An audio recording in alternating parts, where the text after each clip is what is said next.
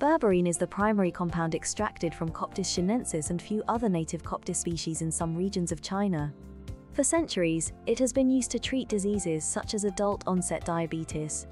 Berberine is known for its pharmacological effects on aging-related diseases which include but are not limited to hyperlipidemia, hyperglycemia, hypertension, arrhythmias, neurodegeneration, depression, and anxiety.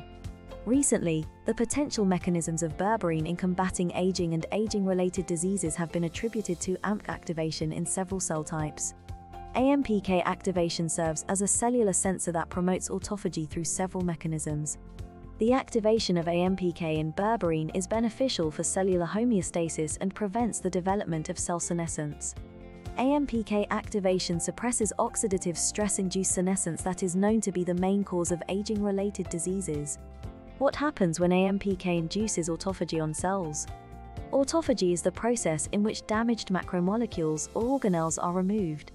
In aging, autophagy seems to be impaired, which is why senescent cells increase and aging-related diseases worsen as individual ages.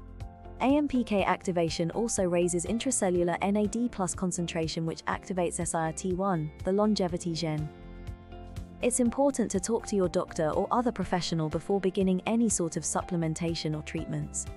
Feel free to contact us if you want us to give you the contact information of professionals who work with our network.